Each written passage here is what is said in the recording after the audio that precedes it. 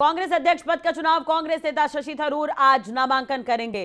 सुबह 11 बजे यानी कि कुछ ही देर बाद नामांकन होगा और शशि थरूर नामांकन दाखिल करने वाले हैं। तो कांग्रेस अध्यक्ष पद का चुनाव शशि थरूर जो आज नॉमिनेशन करेंगे, 11 बजे का वक्त है जब नॉमिनेशन के लिए पहुंचेंगे शशि थरूर। यहां पर दिग्विजय सिंह भी आज नामांकन करेंगे।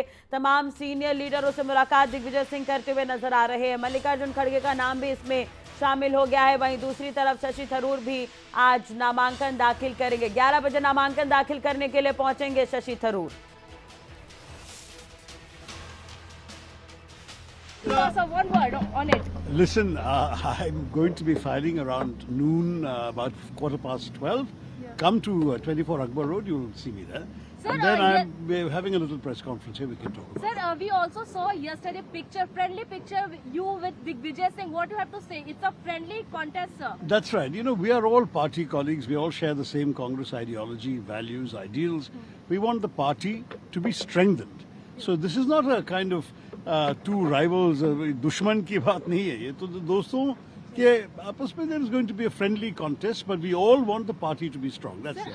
Sir, Mr. Khadge is also in the battle. Let me wait and see. I only see your speculation. When he comes and he's also a very respected senior colleague. We work together in the Lok Sabha.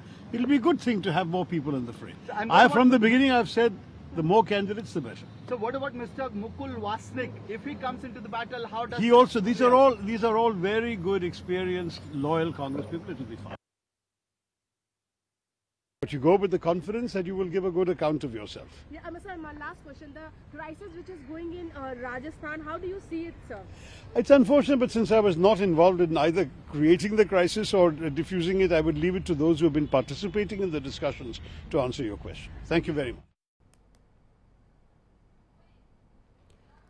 तो शशि थरूर आज नामांकन भरेंगे। आपको बता दें केरल के तिरुवनंतपुरम से कांग्रेस सांसद है शशि थरूर। कांग्रेस अध्यक्ष पद के लिए चुनावी मैदान में है।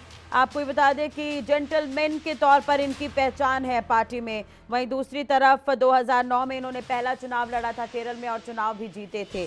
काफ़ी पुराने नेता हैं कांग्रेस में, काफ़ी समय से शशि थरूर हैं। आपको बता दें कि G23 का हिस्सा रहे हैं कांग्रेस के असंतुष्ट ग्रुप G23 के हिस्सा रहे हैं शशि थरूर और उसके बाद 3 दशकों तक संयुक्त राष्ट्र के साथ इन्होंने करीब काम किया है। अब कांग्रेस अध्यक्ष पद के दौर पर हैं।